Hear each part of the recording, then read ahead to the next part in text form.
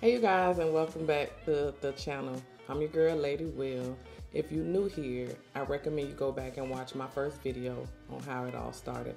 I'll link it up to the top. If you've been here and been rocking with me, welcome back. For those that are been around the channel for a while, just try something different by Talk About It Tuesday. But then work and life happened, so things didn't go as well as I planned. But I wanted to refocus back on that while I'm out. Again, to those that know that I'm off the bike for a while because of recent surgery. But what I wanted to do is change the topic. Instead of Talk About It Tuesday, we're going to change it, or I changed it to Let's Dive In. Let's Dive In gives me more freedom. It's not on a particular day, and it's not about a particular subject. The topic today is Ride Your Ride. So let's dive in.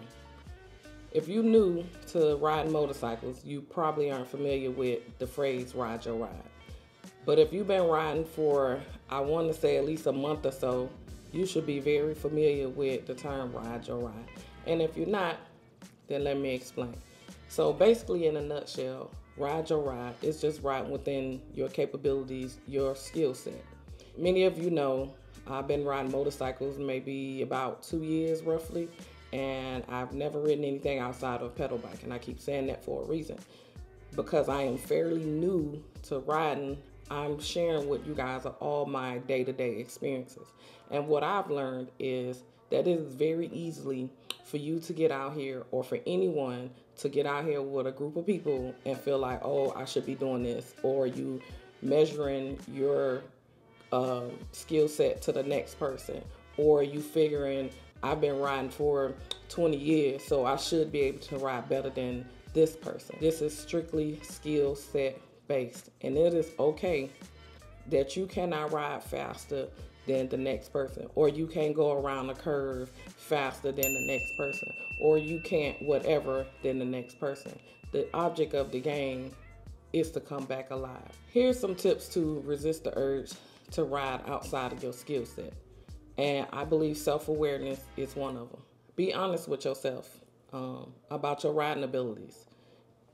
If you can't do such and such, then go practice and become better at that. Okay? Recognize that improving skills takes time. A lot of the time when you hear seat time, that is an accurate picture of learning how to ride the motorcycle. Like I said, the only way you will learn and get better is to do it. This is set realistic goals. Establish gradual, achievable riding goals. So for me, I'm still working on my slow speed.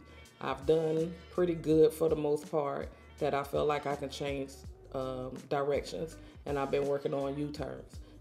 I was hitting and missing, and then I actually did one, but that one is just not enough. It just allowed me to get familiar with it and realize that I could do it. My next thing I would like to do is probably going around steeper curves a lot better. So when I can get back on the bike and when the weather permits, I think I'm gonna start going to the racetracks to see if I can improve that.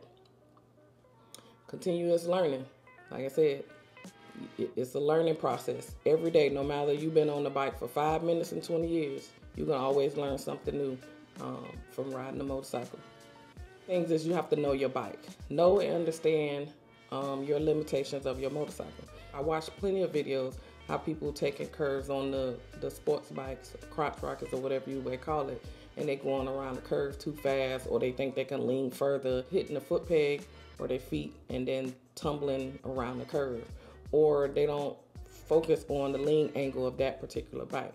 Mindful riding, stay present and focus on the road while riding. So that's kind of pretty self-explanatory. Group awareness riding. This in particular, I think, is the biggest. Some people go into these groups for very different reasons. You might have an annual, you might have a ride for donate for Toys for Tots, cancer awareness, all of these different reasons why you may participate in this group. But you got to understand, one, that these are different riders that you've never ridden with. Maybe some you did, some you didn't. And your individual skill set. You have to take all that into considerations. And I've heard several group rides that say, well, we want you to be this way in formation, this way, that way.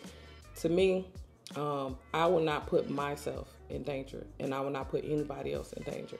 If I know I'm not comfortable riding so many feet from the next person, I won't do it. And what I would do is I'll say, hey, look, if you want your formation like this, either I ride to the back or I see you there. Because I'm not going to jeopardize my safety, one, and I'm definitely not going to jeopardize anybody else's safety. So you got to understand, ride with a group of people that understands your limitation and respect your skill set level, or don't ride. Hey, and lastly, follow your gut. If you got to think about it twice, it's probably wrong. If it doesn't feel right, it's probably wrong. I just want everybody to get back safe. All right, that's it, y'all. It's your girl, Lady Will. Lay around for the next Let's Dive In topic. Peace.